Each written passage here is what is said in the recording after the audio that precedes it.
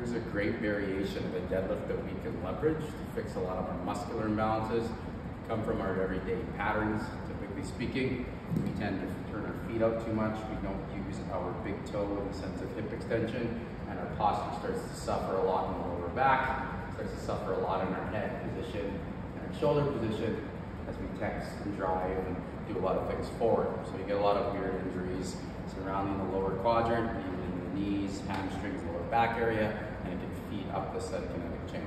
So an exercise like this can stretch out some of the areas that have a little bit of restriction, and more namely give us a little bit more power and presence in our posterior muscles that create retraction and depression in the shoulder girdle.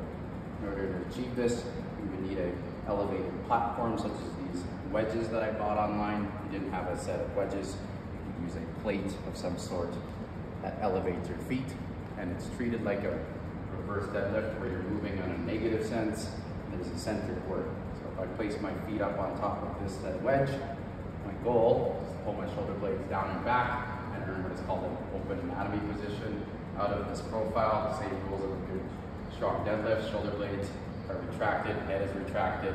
I'm going to keep my legs relatively straight, pushing my knees slightly outward or trending them there. And my negative time where my eccentric work is done as slow as possible, a 5 to 7 second interval on the way down, coming back up at regular tempo.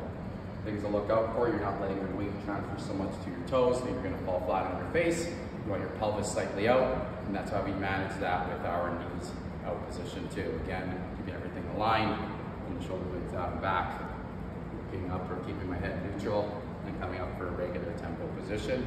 Again, this will fix a lot of issues that happen in our postural muscles.